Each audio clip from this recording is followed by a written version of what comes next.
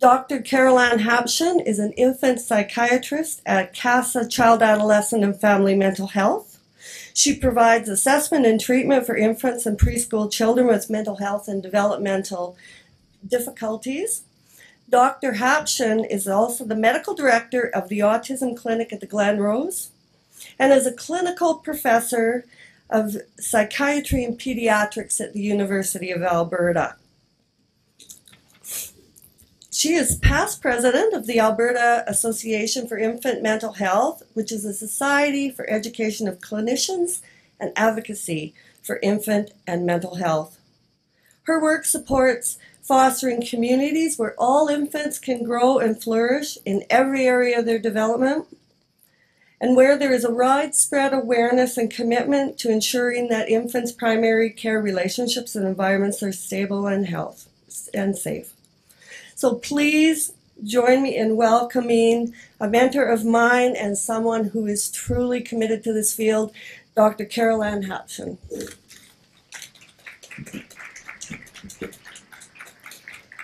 Thank you very much, Cheryl. Good morning and welcome to this series. Before I start, I'm going to put a plug in for a colleague, Evelyn Wotherspoon, and her talk on this series. And I would suggest that you watch her talk on early childhood development first, because she kind of sets me up very nicely. So our talk today is about infant mental health, and I have a cool title, Baby Steps and Giant Leaps, because we have made major gains in the field over the course of my career. And so I'm very excited this morning to share that with you. So the objectives I've outlined here. First of all, I'm going to review a framework that helps us understand brain development and function. And I'm going to define toxic stress in a very clear way that will help us all sort out when we are experiencing too much or toxic stress. And then I'm going to highlight the importance of early child and caregiver relationships. And the focus of the beginning of the talk is going to be about healthy brain development, because I think it's really important to understand how the brain is built and what well-being and health is. And then we understand atypical development or challenges for children and caregivers in that context. And then I'm going to talk about red flags for indications that children are struggling. And I'll end with a quick review of how we actually do our assessment and what sorts of interventions we offer for young children and families. So the talk is based on an integration of two sets of information. The first is the neurorelational framework. So I've given you this reference, and I'm going to give you the overview, synopsis of a very weighty, dense book. And then the other set of ideas comes from the Harvard Center on the Developing Child and the translation of that science by Frameworks Institute. This information may be familiar to many of you, as the Norleen Foundation through the Alberta Family Wellness Initiatives has described the core story to Albertans. And I've given you the website. If you haven't been there, go there. Many, many good lectures available for you to look at, as well as resources. So here's the three parts of the talk this morning. The first section is going to be about brain building. And so I'm going to weave together the core story and the NRF, the neurorelational framework. And so I've been thinking of different titles, like should I call it the core story plus, the core story expanded? If you have any great ideas, let me know. The next section is going to be about red flags. And I've called this section, What Are the Wobbles? And you'll see where the wobbles metaphor comes from later. And then the next part is assessment and intervention. So the metaphor for this morning is how the brain is built. So I'm going to do overview, description of brain building. And I'm going to spend a long time about the foundation and the components of the foundation, which include sleep, recovery from stress, what toxic stress is, and then that functional description, and the importance of self-regulation and co-regulation. And then I'm going to tell you how the brain gets built, what gets built, and then the metaphor about children's mental health and resiliency. So the first metaphor of the morning is the metaphor of brain architecture. So the brain is built from the beginning in utero and begins and continues throughout life. So that's a very optimistic message. Our brains can change throughout the lifespan. So like a house, the foundation is laid first, and then we build up in a predictable, organized sequence. And early experiences shape how the brain is built. So all factors in the environment are important. And a strong foundation in the early years increases the probability of positive outcomes for the future. If the foundation is weak, then there are less optimal outcomes for the future, potentially. And I've included the reference there to Brain Builders, a lovely little video which is available online, which summarizes the core story. So brains are built from the bottom up, and skill begets skill. So if we don't wire up in the sequence, then later skills may falter. And then the other important factor is that many times I have parents ask me, well, what's more important than the others? What part of the brain is more important? Or if this part isn't as strong, what's going to happen? Well, all parts are intertwined, and all functions are intertwined in the brain. So you can't do one without the others. And I'm going to add to our brain metaphor. We talk a lot about the brain and the mind, but the brain is actually the distributed nervous system throughout the entire body. So it's our brain connected to our whole nervous system. So when I'm talking about the brain, I'm referring to everything. And just to emphasize this metaphor, brain, house. Brain equals house. So just keep thinking about that throughout this lecture. And this house we created at Infant Preschool Services at CASA, and we use this diagram to talk to our families about their children's development. So, laying a strong foundation. What I tell families is that sleep is absolutely essential for physical and mental health. If children do not sleep, then their development is undermined in all ways. So brains need enough sleep. They need the right timing for sleep, so regular times to fall asleep and wake up, and quality of sleep, so not interrupted too much. So when the brain is restored by sleep, then we have a better chance of managing stress throughout the day. So our brain and body adapt to stress throughout the day. And if you meditate, actually, that really helps brain development, and for children, it helps their brain development, and it helps us adults manage. So here's one way of looking at stress definitions. So positive stress happens throughout the day. We experience elevations in heart rate and blood pressure. It sets us up to be more alert in the environment and to monitor what's coming in. Tolerable stress happens when there are serious events that are causing us to experience stress responses, but we adapt, and those responses are buffered by the relationships with others around us. Toxic stress occurs when our system is overloaded or overwhelmed, and this occurs often in the absence of protective relationships or protective communities around us. So here's another way of understanding stress. And I think for us clinically working with families, and I think for frontline workers of all kinds in the field, it's helpful to look at stress in the way that I'm going to now describe. So what I'm going to show you is a definition of stress responses. And this is actually taken from how our bodies and brains work together. So there's two main ways that our brain can respond to stress in the environment. One is to slow down, hit the brakes. The other is to step on the gas. So our nervous system, our firing, actually speeds up. And we go back and forth between different stress responses throughout the day. And the function of this is for us to kind of adjust and get to being just right, so that we're in a calm, alert processing state most of the day. So for those of you who did print out the handouts, I want you to have this one out. This is a way of us conceptualizing a continuum of states of being awake to sleep and the stress responses we experience. So on the one side we have when we're asleep, and then we wake up, and some of us wake up and we're alert and ready to go, and others of us experience kind of being out of it and a bit drowsy, to being hypo-alert, where the brakes are still a bit on, and then we rouse and we're in a state of being awake and just right, hopefully, for most of the day. And we call this the green zone. And then when things happen through the day that might alert us and make us a bit stressed, we will experience a stress response of being hyper-alert.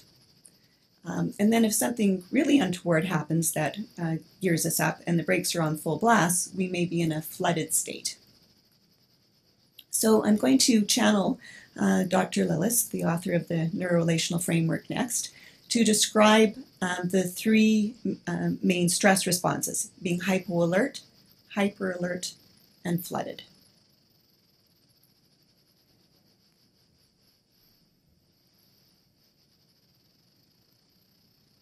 Children who have experienced some type of trauma often have symptoms of ADD. These difficult behaviors are really stress responses, and it's up to us to figure out what is causing these stress responses. And there's several different pathways that they can show us that they're distressed. The first stress response is a hypersensitive, hyperreactive stress response.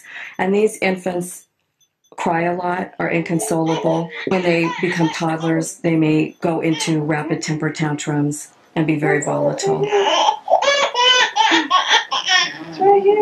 A second stress response are infants who are hypervigilant. These infants will have very wide eyes and will be very vigilantly looking, and you can see that there's an anxiety in their muscle tone and in how they carry themselves, and that they're scanning the environment. A toddler may be overly clingy or overly withdrawn. A third stress response would be very shut down and tuned out. These children, again, may be misunderstood as a good, easy baby.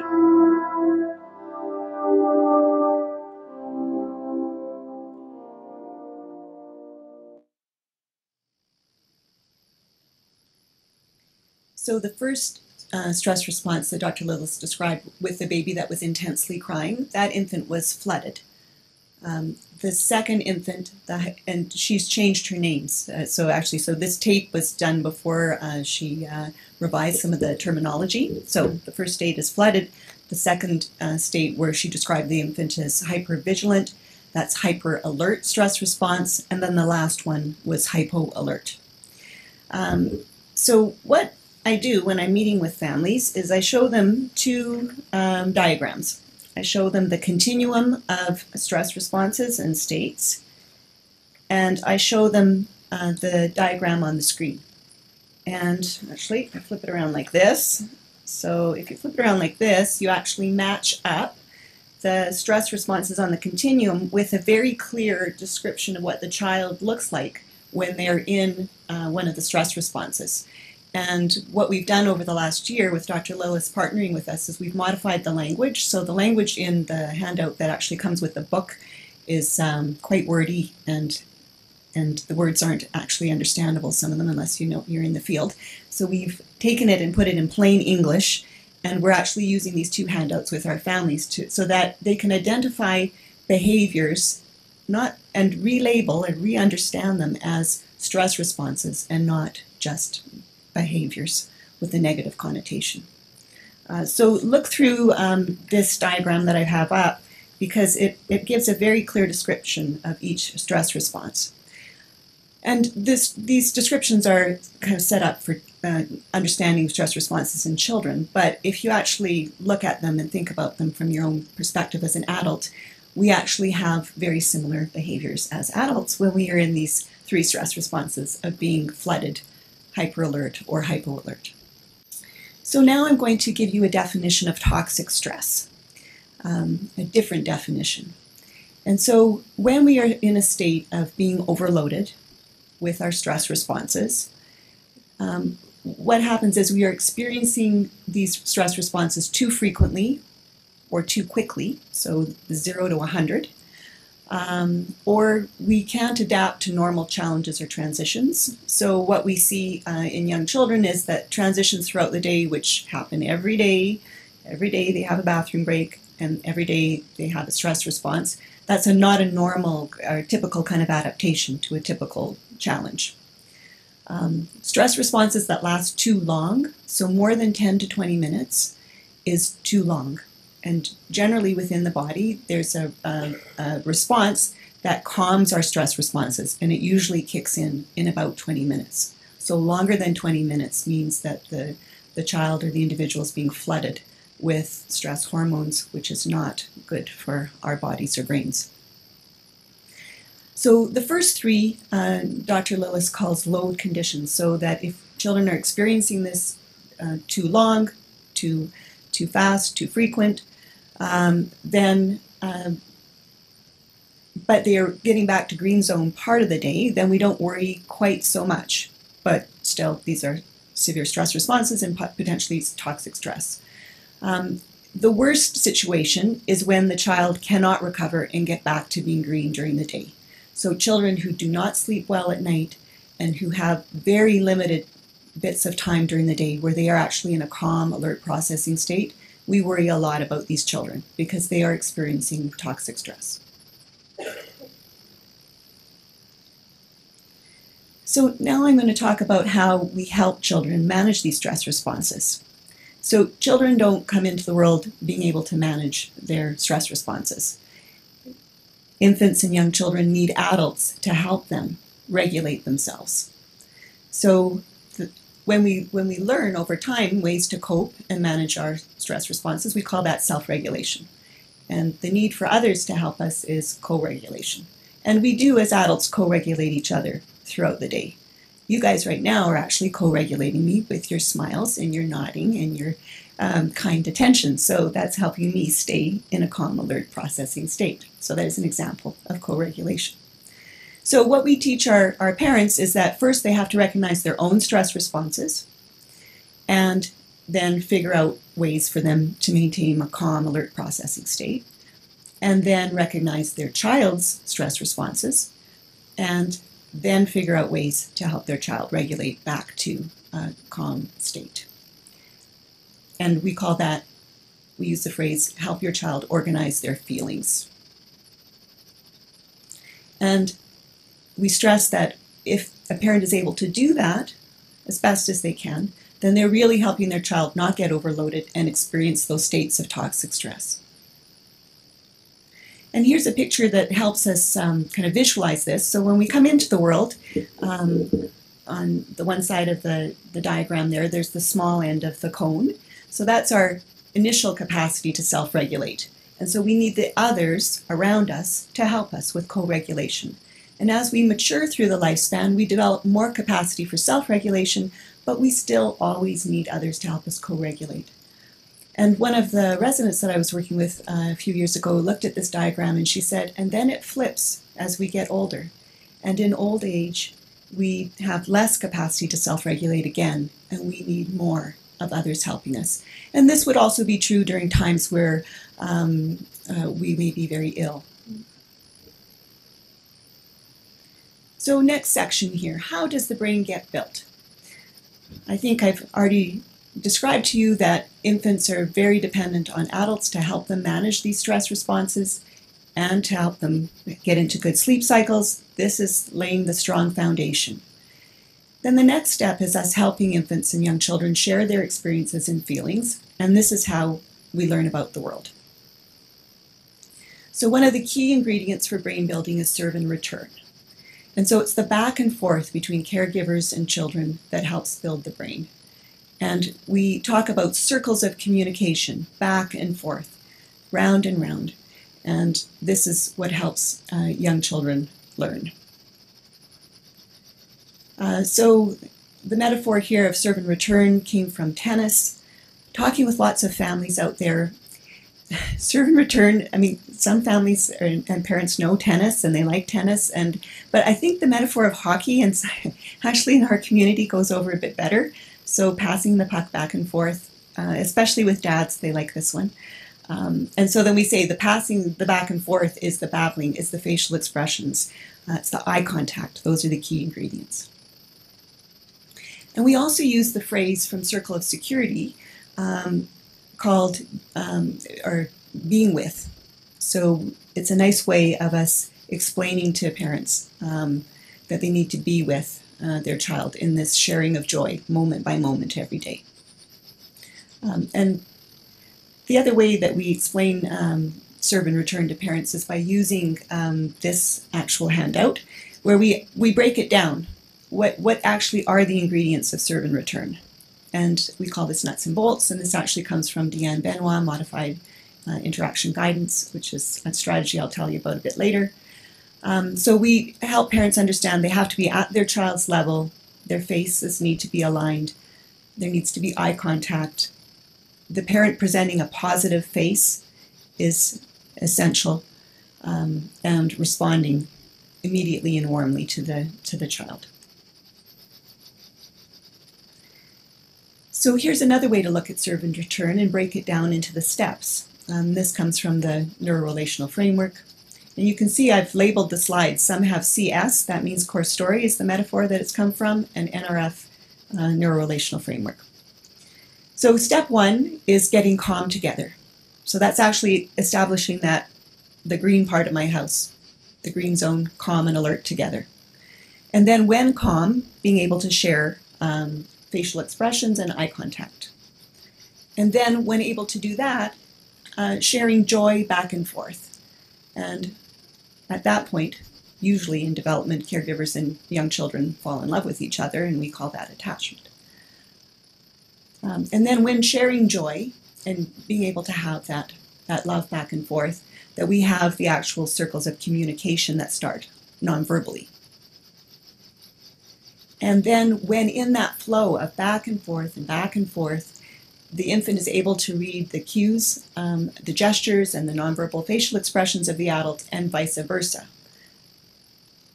So then reading those cues, then the next step is actually being able to share feelings. So you can see it's a linear progression of capacities.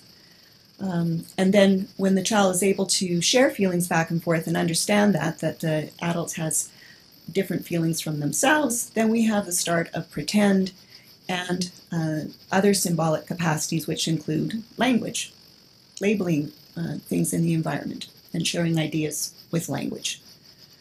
And then the next step after that is actually being able to make sense of the world and problem solve with others. So if we can't be calm together and share joy at the very beginning of the bottom of the ladder, then we have difficulties as we move through the top.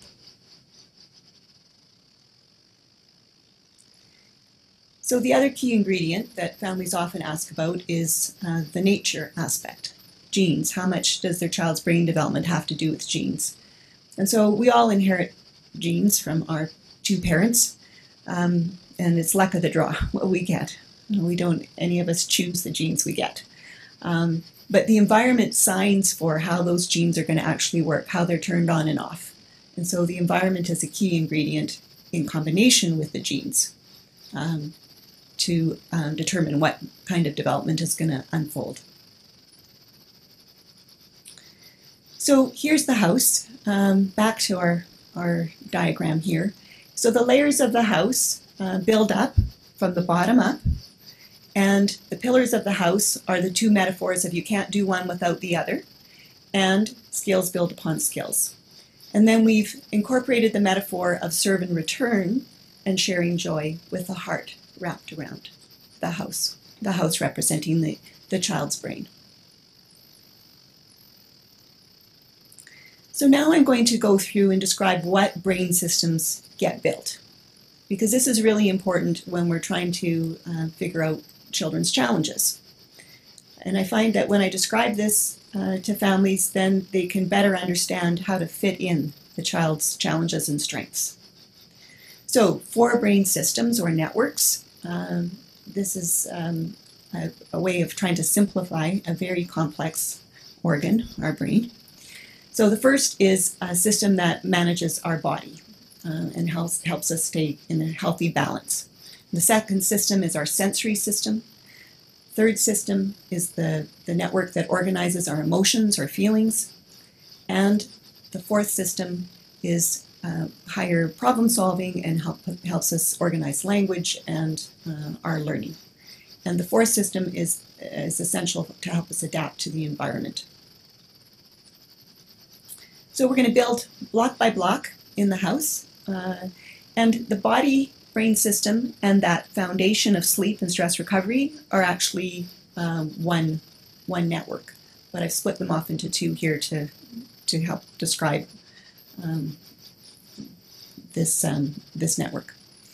So the body brain system actually helps manage how we feel throughout the day and our physical health. So for young infants, they're wiring up whether they're the feeling of whether they're thirsty or not thirsty, hungry or full, stomach empty or full, whether they're hot or cold, whether they're in pain or not, and whether they feel sick or well. So from the very beginning, infants are wiring up memories of these feelings. And then more specifically, wiring up what we call visceral sensations, or the sensations of the inside organs of the body. And so, and laying down memories of what it feels like for bladder and bowel to be full or empty. Passing gas, common feeling we have every day. Whether our hearts are beating fast or slow, whether the rhythm is steady or not. Breathing, fast, slow, big breaths in or shallow. They're listening to their own voices as to whether the quality is loud or soft, and all the other components of that. And then where their body is in space, and whether they're moving or not, muscles tensed or relaxed. So all these sensations from the inside of the body are being wired up very early on. And if the infant is being co-regulated well, then mostly they're on the positive side of these feelings. If the child is experiencing medical illness or not being co-regulated, then there may be more negative memories laid down as to how their body feels inside. So, important thing to remember here, that this is, all of us, we kind of take it for granted, but every day these sensations are what helps us know how we are and how it is actually to be alive and in the world. So the next system that wires up is taking information from the outside world, and we do this through our senses. So there's two components to sensation. One is sensory processing, and this happens when we get energy in from the environment and we translate it through a very complicated process in our nervous system, and it changes it into sensations. So the actual sensations we all experience, unless we have challenges, are hearing, vision, touch, both light touch and deep pressure, capacity to taste and smell, awareness of where our body is in space, balance, and the last sensation is being able to determine whether we're in pain or not. So that's sensory processing. Sensory modulation is when the brain takes that information and balances it out in an appropriate way. So the example I often give is that you're not noticing that you're sitting on your bottoms in your seats until now I just mentioned it, because your brain was not paying attention to that because it's not really relevant at the current time. So that's an example of sensory modulation. Modulation helps us sort out, is the information coming in too fast, too slow, too much, too little, too short, too long, and it helps balance it all out. So our senses give information about the outside world. So we have two brain systems we've talked about, information from the inside world, information coming in from the outside world. So the next brain system that wires up is the system that manages our emotions. And so early in development, babies are sorting out those experiences from the inside and the outside and wiring up those experiences and those memories with how it feels, the emotions that they feel and connect. And that helps us sort out what we're going to pay attention to over time. Is the world a happy place, positive, I feel comfy and co-regulated, or is the world an uncomfortable place, inside and out? and I'm building negative memories of these experiences. And then over time, as we build these memories, we balance out these experiences. So what emotions do children feel? Same as what we feel. These emotions wire up very, very early in development, before the first year. Happy, sad, angry, disgusted, surprised, afraid. And infants very early on are sorting out the facial expressions and feelings of other people. And sorting out, is the other feeling the same as me or something different? And what does this emotion or experience mean to me, and what does it mean to you? And is it important or not? Should I pay attention to it or not? And this is for better, for worse, positive or negative. So, and then further on in development, in the 3rd, 4th, and 5th years of life, young children learn moral emotions. These emotions are learned, and they are taught by adults. So the emotions of pride, guilt, shame, and embarrassment. So this brain system of sorting out emotions is the system that helps us make meaning of the world and the meaning of our behaviors. So, last system to wire up is the executive system. And the metaphor from the core story is that of air traffic control. And I've had many people tell me that they like this part of the brain building video the best. It's got a little helicopter flying in and out. It's quite cute. So this part of the brain helps us make real-time, real-world, flexible, and adaptive actions. What we're going to do, how we're going to do it, when we're going to do it. We're firing here all the time throughout the day. And we're firing well if we're in a calm, alert processing state.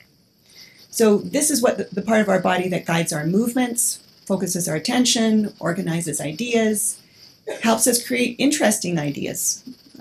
And also, this part of the brain is highly linked to our emotional brain and helps us manage our emotions. So here's my cute, I love the Fisher-Price Airport.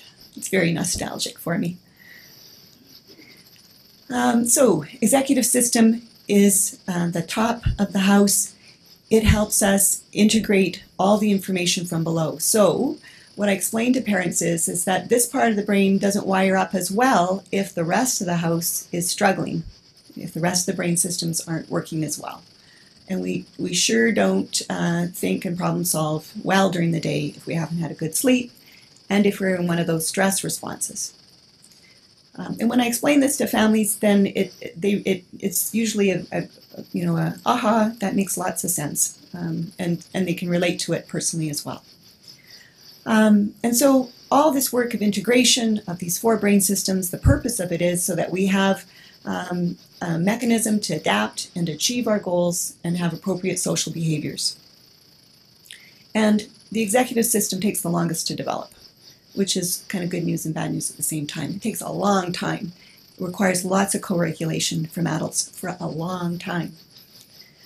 And then the other important message about executive functioning is that children need to play.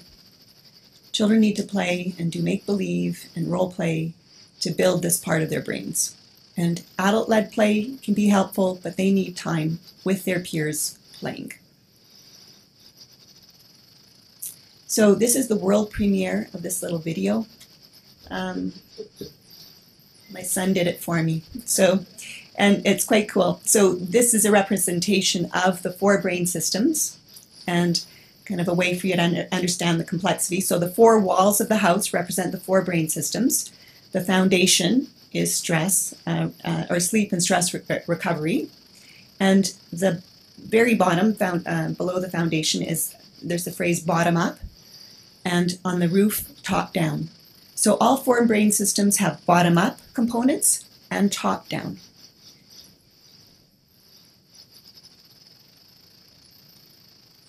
And it turns, but there's no music to it, so that's the next step. Oh, and then the other part of the house. So we're trying to figure out how do we represent the social emotional ladder. And so there's the ladder in the middle, and then the little floating hearts of serve and return. So here's a way of representing. So this is the second house. So the first house describes the brain systems, and then this house has some phrases in it to try and capture the idea of what is actually a healthy brain. At the bottom, I can recover from stress, and I have healthy sleep. And then my body is as healthy as it can be. And some of us have health challenges, so it's not that we're aiming for perfect health. There's no such thing. Next, I can adapt to sensations. I love others. I'm hopeful and optimistic.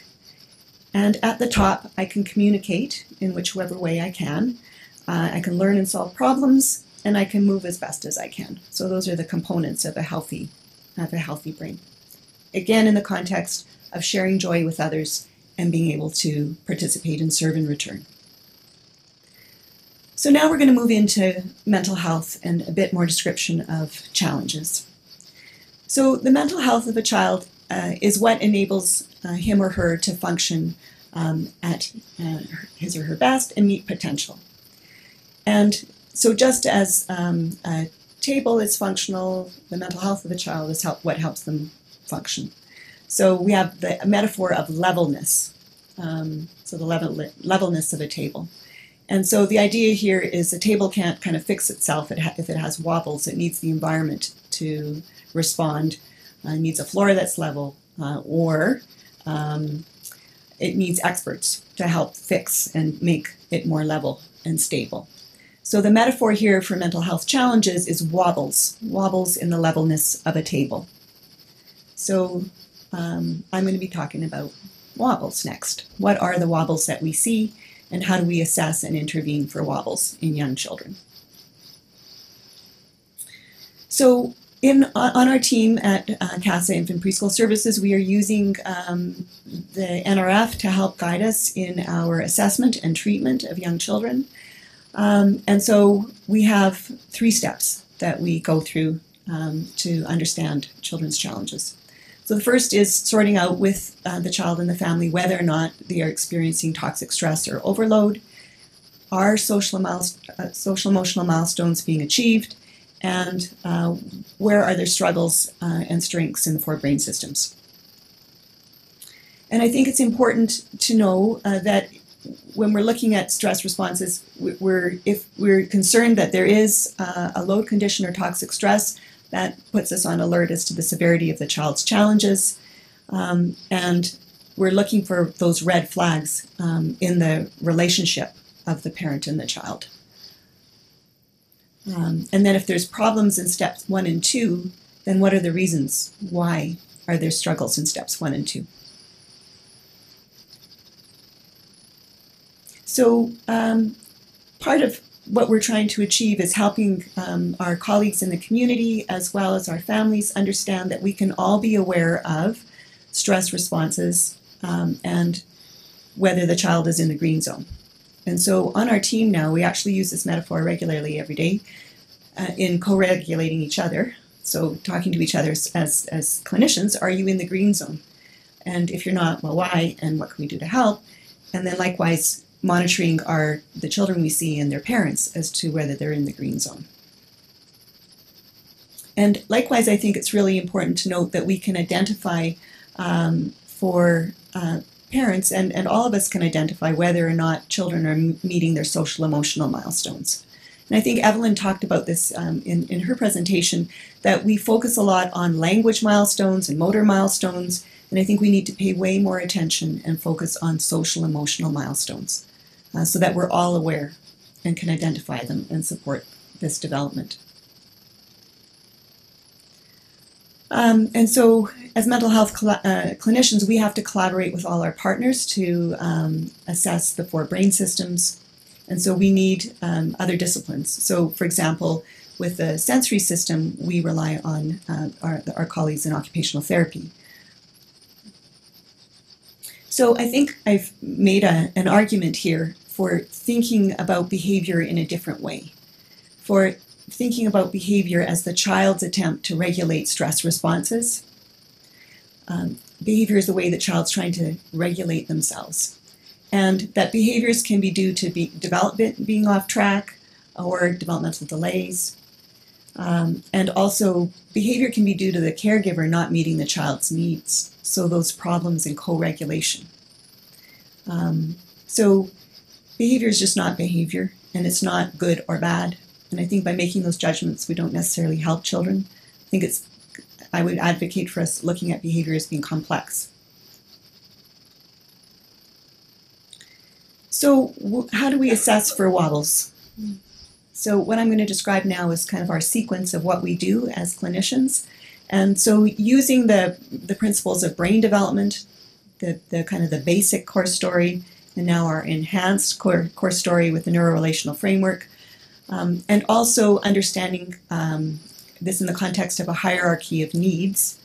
And so when I presented this talk actually at Children's Services site at Rundle, one of the workers said to me, "This sounds a lot like Maslow and a hierarchy of needs." So I thought, I'm going to pop this in because some of you may be thinking about this as I'm presenting. And so just as we have a hierarchy of needs of psychological development, as Maslow described many years ago, we also have a hierarchy of needs of brain development, and that guides us for how we do our assessment and where we prioritize intervention. So what we've created on our team, and there was just a little blurry bit of it on the 2 slides ago, we've actually created what we call a priorities flow chart. And so this we pull this out when we're doing our case conferencing and when we're trying to understand the cases, the situations that we're seeing, and we go through in order as to where we are.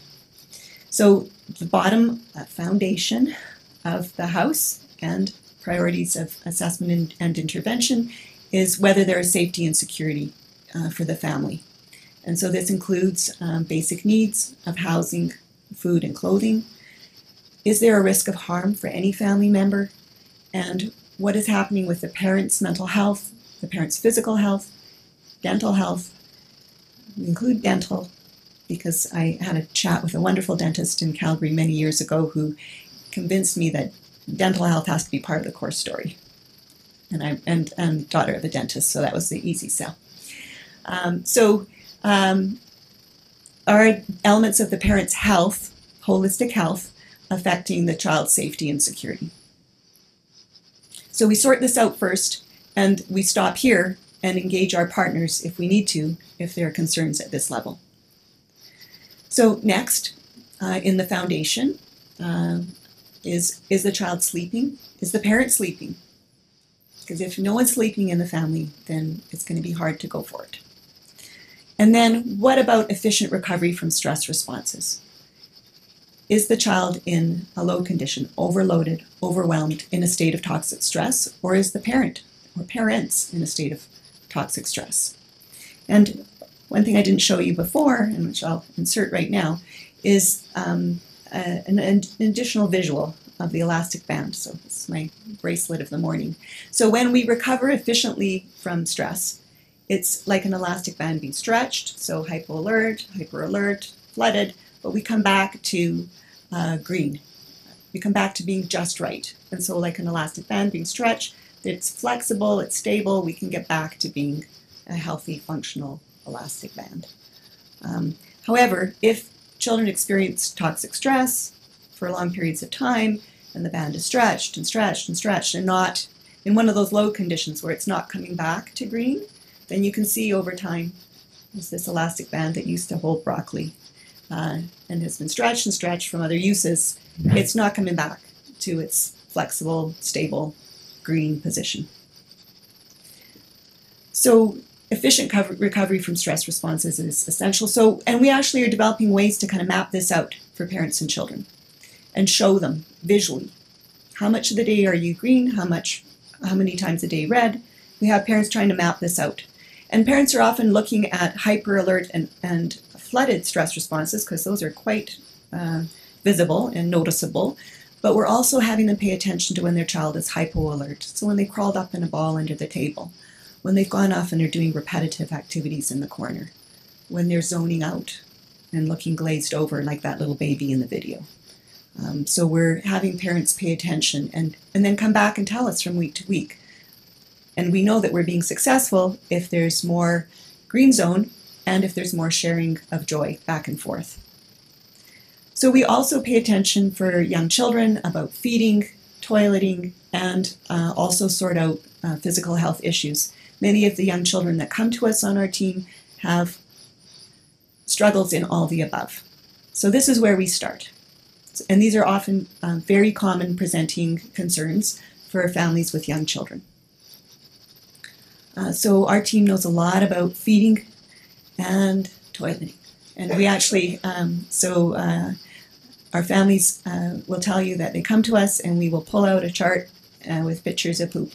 And if you want to Google it, it's the Bristol Stool Chart for Children. And we have it, and our therapists actually have it laminated now so that we can pull it out. So we get to the nitty-gritty because that's where we need to start with a foundation. And then, of course, the sensory system is hugely important, and I've indicated that if there's severe difficulties with sensory processing or modulation, we call in our occupational therapy friends to help out. So next, brain system that wires up is feelings, and so we start with trying to understand the environment, the context around the child. So how is the parent's mental health, sibling mental health, and family functioning around the individual child?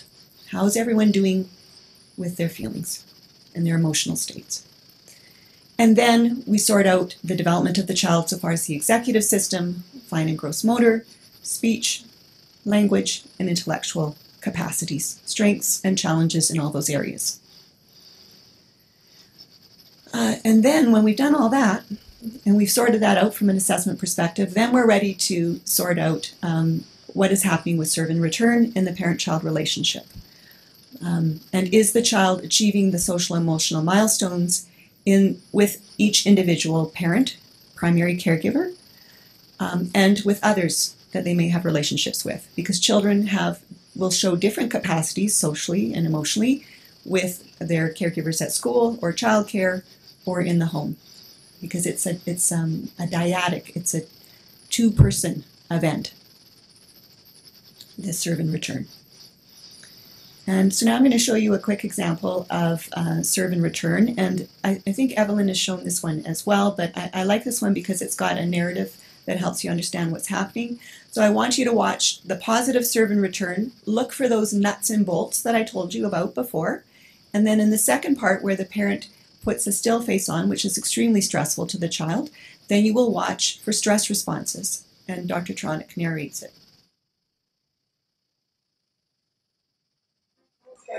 Babies this young are extremely responsive to the emotions and the reactivity and the social interaction that they get from the world around them. This is something that we started studying 30, 40 years ago, when people didn't think that infants could engage in social interaction.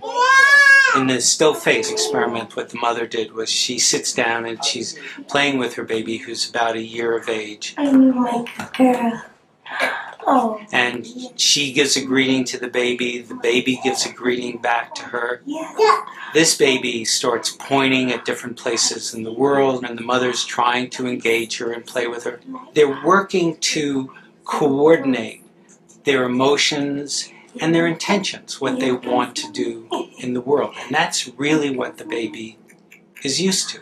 And then we ask the mother to not respond to the baby. The baby very quickly picks up on this. And then she uses all of her abilities to try and get the mother back. She smiles at the mother. She points because she's used to the mother looking where she points. Yeah. The baby puts both hands up in front of her and says, "What's happening here?" She makes that screechy sound at the mother, like, "Come on, why aren't we doing this?" Even in this 2 minutes, when they don't get the normal reaction, they react with negative emotions, they turn away, they feel the stress of it, they actually may lose control of their posture because of the stress that they're experiencing. Okay. I'm here. And what are you doing? Oh. Oh, yes. Oh, what a big girl. It's a little like the good, the bad, and the ugly. The good is that normal stuff that goes on, that we all do with our kids. The bad is when something bad happens, but the infant can overcome it. After all, when you stop the still face, the mother and the baby start to play again. The ugly is when you don't give the child any chance to get back to the good. There's no reparation, and they're stuck in that really ugly situation. So I think that I like that video because it really clearly highlights green zone and that positive serve and return that's happening, sharing circles of joy, and the infant is functioning at her best, right? As is the mom. And then when there's the stress of the still face, then you quickly see the child progress to hyper alert and then flooded. And we could argue if we microanalyzed it, there might be a few spots there where she was looking up and away and she was still, and we could make an argument for hypo alert at that point. So the brakes and the gas out of kilter, and stress responses being geared up to that situation. And then you see the wonderful capacity of co-regulation back to green very quickly when the mom comes back and is responsive. So it highlights the importance of co-regulation. It highlights the importance of the parent being in that green zone in facilitating social emotional milestones. And Dr. Tronick says it so nicely that the ugly is when we can't get back to green. And so that children that are in that position are experiencing toxic stress. And that elastic band is just being stretched and stretched and stretched. So back to our story of wobbles.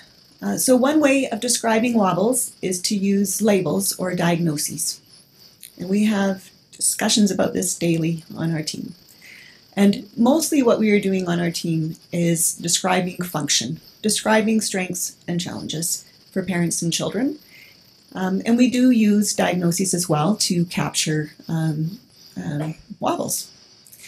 So two diagnostic manuals that we use are the DSM-5 and the DC0-3R. The DSM series is from the American Psychiatric Association, very familiar to lots of people.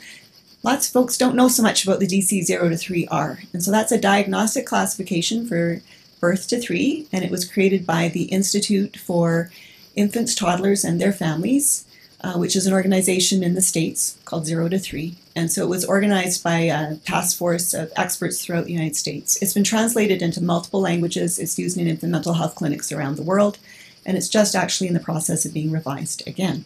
So I'm not sure what they're going to call it. I'm excited to wait and see what it is. But these classification systems basically are lists. They're lists of problems that kind of go together. And then we come up with a label that we call a diagnosis. And you can have a lot of in-depth discussions as whether diagnoses, are they real? Do they really exist? They are human fabrication to describe complex behaviors. And they can be helpful, but they're only one part, and the child is not their label. It's just not. So when we've gone through that priorities list, we come to this at the end. We're at the very end now, after we've done all that assessment, and then we describe what are other areas of concern or behavior that we may or may not use labels for. And I've chosen to have a few labels on this list, but not so many. So lots of the little folks that come to us are aggressive, oppositional, or defiant. We have many children that come with a variety of problems with anxiety, separation anxiety, specific phobias, obsessive compulsive disorder, social anxiety. And the DC0-3R describes these very nicely.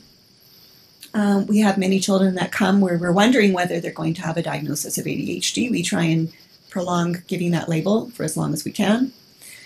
We have many children that come with a variety of trauma, medical trauma and other environmentally induced trauma.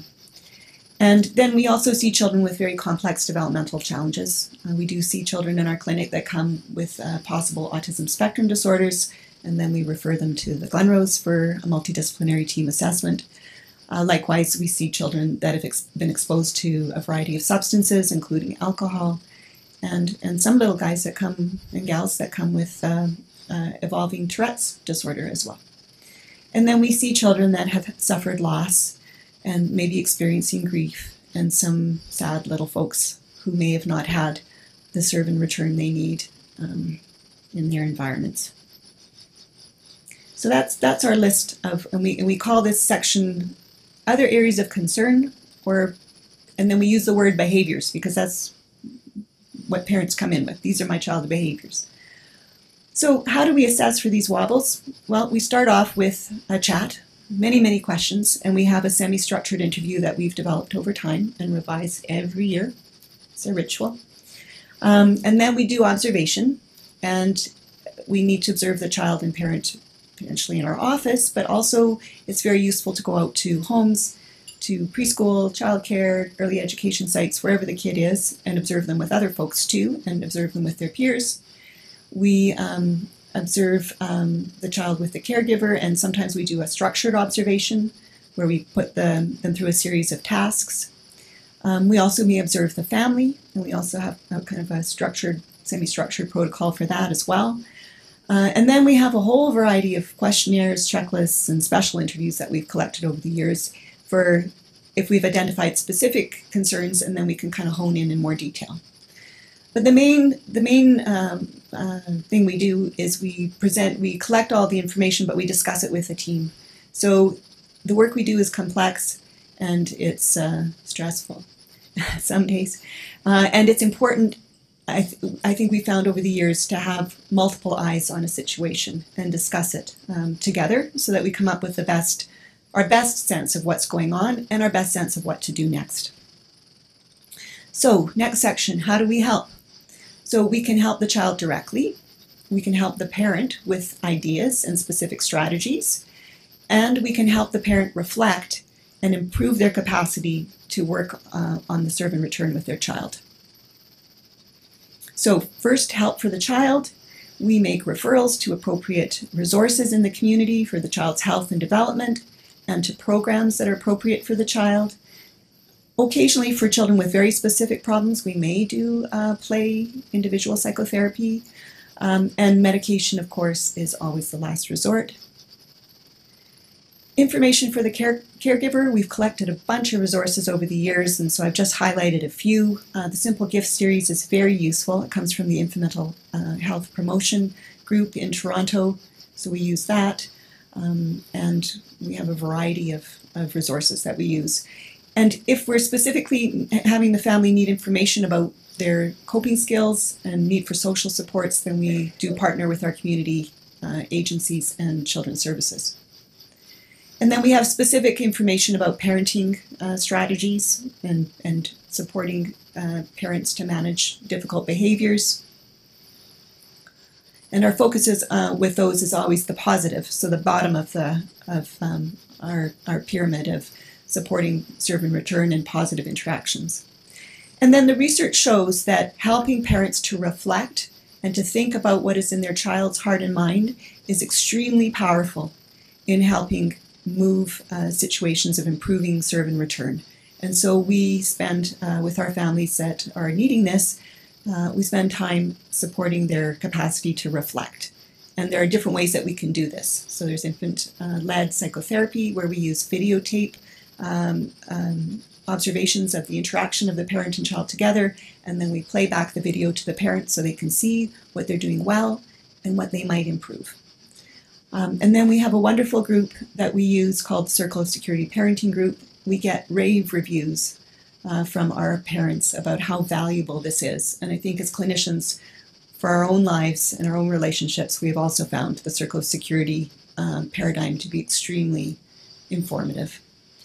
And then there are specific psychotherapy strategies for families and children that have experienced trauma and violence. And I've alluded to the importance of mindfulness before. So the idea of helping the parent reflect is really building the capacity to think about the others, their partners, their child's thinking and feeling, and to think about their own stress responses, their own thoughts and feelings, And the purpose is, to, as I said, to keep that serve and return going, which supports social emotional milestones, which supports all the rest. So the other part that I think is important for families to know is that their experts should provide help in a certain way. And we should explain things carefully and in a way that the parent can understand the child's strengths and challenges. And then we need to make plans together so that parents aren't given the solution, a potential solution, or what's going to work. They need to be part of the process of figuring it out with us so that we do our intervention plans together. So last metaphor. Parents ask, how can I help my child be stronger? How can I help them survive in the world so that they can do their best? And the metaphor for resiliency is a scale. So that over time, the more positive factors we build onto a resilient scale, the more we help a child buffer the negatives that are going to come inevitably. We all will have negatives in our lives, stressors, a variety of kinds. And so resilience is having a scale that's tipped to the positive side, even though life is handing you lots of bad stuff on your scale. And here's my little cool resilience scale. I actually did this myself. I'm so proud of it. So we got the scale, and the brain, you see, is this wonderful child's brain is kind of tipped or on the scale to the side where, and my son went through the physics of this with me, and I just was like, okay, enough of that. But I put the brain on the right side so that we have positive factors, even though they're smaller, they tip the scale to the positive, even though they're outweighed. And so we can help shape children's brains so they're on the right spot of this scale, so that the scale's in the balance. So again, just summarizing, positive outcomes happen when children can be flexible and maintain this stable functioning over time. So getting back to green, not having the elastic band overstretched. And that's how we have optimal brain function and outcomes. And my two last points here are that experiences matter and relationships matter. Last slide, complexity. We deal with this every day. How do we hold complexity? Because we have families coming with many, many concerns and children with a variety of challenges. So development is complex. How we interact with each other is very complex. And our systems that are trying to help are really complex, like really, really complex. Some days more than others. And so what I'm finding in my practice is the core story and the neurorelational framework together help us hold this complexity in a way that we can help our families. And they also, I think, support us to be hopeful. So I'd like to thank my team at Infant Preschool Services who inspire me and co-regulate me every day. The East Neighborhood Center Rundle site staff actually let me practice on them a week and a half ago and gave me some good ideas. My IT team was my son and a dear family friend. And Dr. Connie Lillis, who has been a mentor. She's working with us in Edmonton. She's partnering with us, and we have lots of good things that we're cooking up together. So I thank her as well. So questions. Are there any from the web? They're shy. Thank you very much. That was really informative. And I really liked the framework. That was very helpful. I just have a question. My name is Mary Stewart, and I wondered about the evidence or what's the literature around how that we often focus on supporting the regulation in the child. And so how does that sort of that parent-child attunement affect the physiology of the parent? Say if we're talking about parents with postpartum depression or something where we're trying to support their regulation. Does that make sense? So two-way street. So yes, we in infant mental health we're looking at the infant's regulation, but regulation of the infant always happens in the context of the relationship with the caregiver. So you gave the example, if the mom has postpartum depression and if she's very depressed, how does the child co-regulate? Well, potentially the child isn't co-regulated and isn't learning self-regulation like the baby on the tape. The still face paradigm is actually a paradigm that was created to try and study the possible effects of postpartum depression. So if the infant is presented with a flat face, a parent who's depressed, who's non-responsive, who isn't attuning, so you use the word attunement. Attunement means the parent is unconsciously, actually millisecond by millisecond, if you look at the research, responding to the child's nonverbal cues. And so if that's missing in the interaction, then what happens is that the infant is not able to develop the capacity for self-regulation over time. Because as I described, you don't develop self-regulation unless you're co-regulated. And so if we have a parent with severe mental health troubles, depression, more serious illnesses where they are not with us in the real world, a parent who's highly anxious, a parent who is hostile or intrusive, there's a whole spectrum of atypical kind of parenting behaviors. What happens is the infant's cues are not being noticed and attended to. The nuts and bolts of the interaction aren't happening. And so when the nuts and bolts don't happen, co-regulation doesn't happen, and self-regulation doesn't happen. And so to help the infant self-regulate when a parent is ill, we have to help the parent be healthy. But we also have to provide the infant with other caregivers because the brain is wiring up, and if it's taking time for the parent's health to stabilize, either physical or mental health, then we have to provide the infant with a caregiver that can help them build those positive memories of inside and outside world and self-regulation. And that wiring, I mean, there's opportunities to continue to repair those troubles in self-regulation over time, but it gets harder and harder. There's always possibilities to help repair. But those lower brain systems that wire up, body and sensations, they're harder to shift over time. We have a question from the web now. We do. The question is, we actually have a couple questions. How do you get a young child to meditate? Yeah, good question. So, there's a bunch of books, actually. So I'm going to use the word meditate in a very general kind of way. So there are ways that we actually help children calm their bodies. And there's a series of books by Lori Light, L-I-T-E, Boy and a Turtle, and a Boy and a Bear. And they're wonderful books that help with progressive muscle relaxation and breathing, which are the foundations of meditation. So I'm using the word meditation loosely. But there are many, and there's actually a flood. If you look on the internet, there's just a flood of books out there now. And I included one, which is for older children, and I included it. It's written by Goldie Hawn, and it's a lovely little book called 10 Mindful Minutes. But for young children, there's also a variety of different books and tapes to support them being calm and slowing down and doing basically mindfulness practices. And so if we teach parents, then they can teach their kids and do it together. And the other way for children to be mindful and sort of meditate is by doing movement. And so we have many of our little gaffers that enjoy yoga. And so we are encouraging parents to put on tapes and do yoga with their young children. And we have lots of kids that really enjoy that. And for children that are anxious, it can make a huge difference in their self-regulation strategies. So I don't know about other parents in the room, but I'm going to go home after this and try and meditate with my 6-year-old daughter. There you go.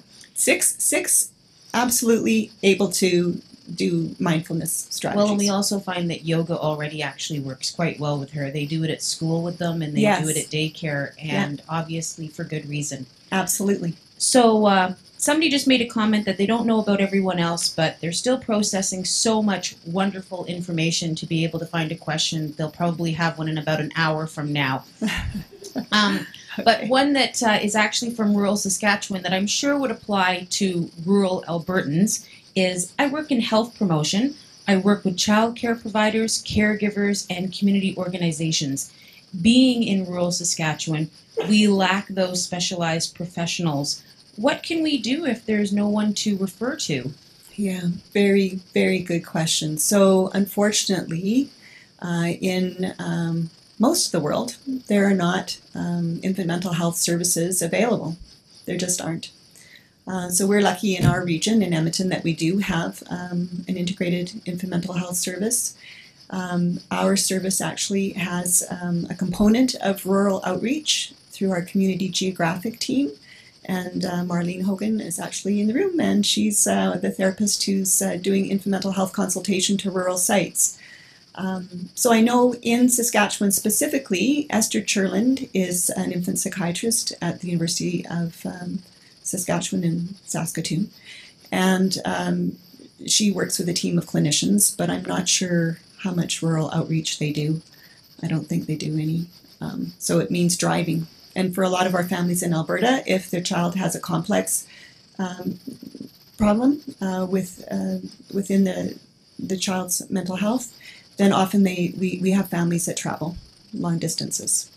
And we've talked over time about the possibility of doing telehealth, but it would be very difficult to do the work we do by telehealth. So I think the hope is, over the long term, is to really seriously look at how we train more clinicians out in rural mental health clinics to be able to identify struggles for young children and families, and to be able to provide some intervention early. Because what we're finding on our team is if we do interventions early enough, and some of the interventions can be provided by childcare providers, by early intervention folks in the field. If we do those interventions early, then we prevent the little wobbles from becoming big wobbles. And likewise, I think we need to educate our healthcare providers about mental health. Because if we operate in isolation and not in an integrated way, not integrating body and brain functioning, then we miss out on so many opportunities to promote children's mental health from the very, very beginning. Good morning. If I may ask a question, my name is Tammy Downs, and I'm a family support worker, and I work in a Parent Link Center on the west side of Edmonton. I'm wondering, I have a two-part question. The first one is, I'm wondering if you ever use supplements under the holistic health for these families and the children, because you do state that you use medication as a last resort, or connect them to doctors that would prescribe that. And then, do you want me to let you answer that? And then Sure, that would do it one at a time. Okay, so with regards to supplements, lots of families that come to us are giving their children a variety of supplements. Most common are omega-3 fatty acids, which there is some evidence to show that they can be very helpful. And then what we're finding in our clinic, actually, we need to do a study about this. So we're actually pondering that right now as to how we can study this. But we have many children coming to us with low iron. And iron is essential for good quality sleep as well as brain development. And there are many other nutritional components, of course, to good quality brain development. So we have many families that come to us where we need to talk to them about iron supplementation. And many families that do actually are giving their children a variety of different supplements or holistic health remedies. So that is not our area of expertise, the supplements in general. So we recommend that they talk to folks in the community that are. And we don't discourage families from sorting out alternative health practices. Every family is on their own journey and has to find out what works. And we do talk to families about nutrition in general terms. And for some children with more serious nutritional concerns, we do refer them to dietitians. Because again, you can't do one without the others. All parts are important to health. Thank you very much. I was not aware that iron was a deficiency in a lot of these young people. Again, that's not my expertise, but I am doing some research on iodine right now. Oh, okay, cool. Yeah, I find it very interesting stuff. My second part question is regarding your recommendations under parenting strategies. Is Triple P one of the ones that you recommend? And I didn't see it there. I'm sorry. Maybe it was there and I didn't see it. No, you didn't see it, and okay. I'm sorry. And it's under. It comes under the family Triple P too. Okay, so now I'm going to give a major plug for Triple P. Yeah, I'm actually Triple P too. Is so important. Yes, I'm sorry, and I will change it on my slide tonight. I forgot about Triple P. It's hugely important, and it's a very, very valuable resource. And so, with some of the families that come to us, we will send them to Triple P absolutely into their Parent Link centers, which have, a wide variety of valuable resources. And we have many, many families that come to us having done triple P, and then they need the next steps. But for those who haven't, then we'll send them back for that foundational information, because triple P is very solid in supporting serve and return and co-regulation. Thank you very much. So I have another question from the web, and that is, and you may have just said it with the triple P as being one of those tools, but how do we help children in childcare who return to toxic environments every evening and weekend when parents are not ready to access support themselves? Well, that's a daily difficult question as to how we support families that are struggling. And I guess it's back to the metaphor of you can't do one without the others. And I think as communities and as a society, we need to look at ways to reach families that are hard to engage. And the only way that we're going to really do that effectively is that if we work together. So, for example, in Edmonton, we have a pilot project called CATCH, Collaborative Assessment and Treatment for Children's Health. And it's a partnership between infant mental health, the Stollery, physical health, Glenrose, developmental health, and children's services. And the attempt is to have kind of a wraparound approach for young families in the community that are really struggling. And it's hard work. It is very, very hard work to integrate all the helpers to come together to provide supports for young families. So I think this aspect of our work, for those of us in different parts of the field on the front lines, it's very difficult to watch children suffering in their home environments. And I think what I would suggest to folks that are in childcare, in early intervention, early education programs, is that to know that for the time that the child is with you, you are providing optimal serve and return and co-regulation, and you are you are providing a huge impact on that child's brain development of supporting resiliency, so that every day that a child is in a good quality childcare, getting those educational inputs, we are building resiliency. So I think that's what we need to take heart on. We all are doing our best, and we are helping children's brain development. Question from the room? Sorry, so just in the spirit of optimizing serve and return amongst the children and parents, I'm just wondering if you have any helpful resources for workers, but also for parents on the education regarding television, the video games, and that interaction with that kind of media. Good question. So technology does not contribute to serve and return. Unless you're doing games, so there's some opportunities. So because I can't down gaming because I have individuals in my family who really like it. So there are opportunities for serve and return when we play games, whether they're board games, old-fashioned kind of games, or video games using technology. So there's ways to build that in with children. So that you can have back and forth and share joy and have lots of fun and make it interactive and a social event. Where I think we have concerns is where children are playing repetitive games, solitary, by themselves, watching TV by themselves for hours and hours. There's no serve and return happening there with the television, with the screen.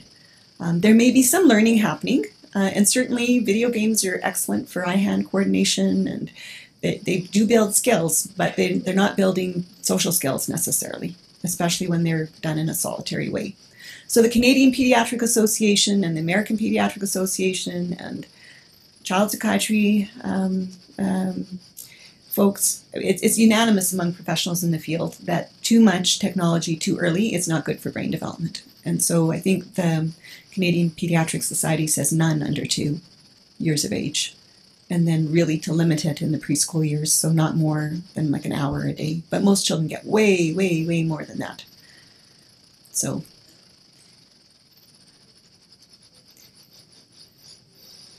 resources to educate parents. There are bulletins. So if you go online, there are position statements from those organizations about technology.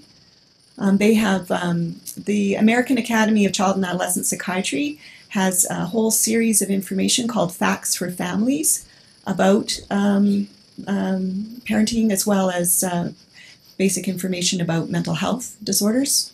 So that can be actually a really, really good resource. Other question?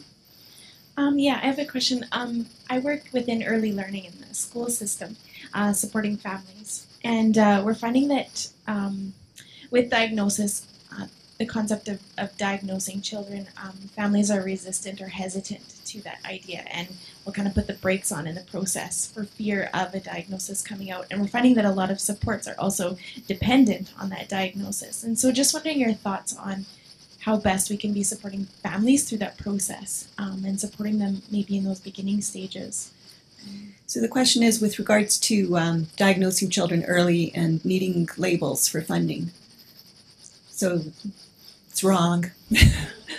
I'll just say that. And, our educational system is, theoretically, we're moving to a system where we're using more functional descriptions of children's needs and their strengths and challenges. And so then we're providing children what they need in an educational setting based on that kind of descriptive information and less so based on a label. And so I think for families who are hesitant and reluctant, I think that is healthy. I think that's a healthy response to a system that is not functional.